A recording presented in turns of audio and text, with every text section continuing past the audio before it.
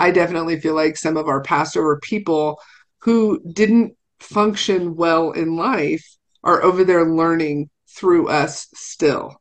So sometimes when I get a dysfunctional relationship, for example, I'll bring up my own stepdad. He was very dysfunctional. And when he came through to other mediums, and when I've had people come through to me who were dysfunctional in life, they often come through with a notebook and a pen and they say, "Oh, I could have done that instead." And they are learning through very often the very person that I'm giving the reading to. Does that make sense?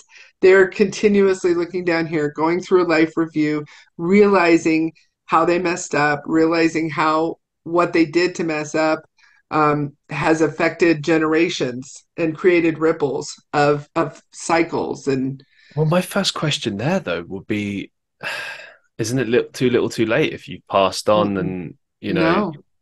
No, because okay, here's what a lot of people want you to think. They want you to think that you get to the other side and it's all love and light, and suddenly you're omnipotent and you just know everything and you're like your own little god.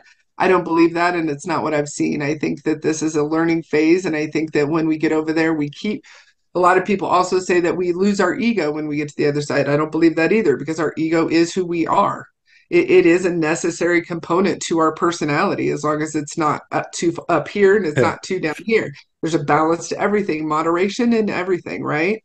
And so sure. what happens is it is my opinion from what I have seen from the other side is that they are still learning on the other side, and that the lessons that they learn down here are part of what they take to the other side in order to start becoming a better person, a more whole person, what have you. I have brought through so many apologies from the other side to people.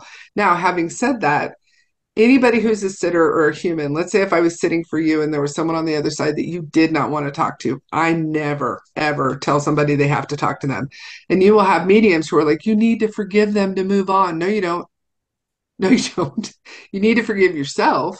You need to be kind to yourself, but you don't need to talk to someone who abused you from the other side or from any side.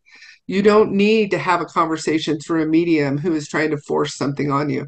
So if I ever have somebody who says, I don't want to talk to that person, I stop immediately and I tell Spirit to go away. She doesn't want to talk to you. Now, if the human, the sitter, is up to apologies, then I will absolutely also go in and get those. But I would never force someone to have any conversation that they didn't want to have with anyone.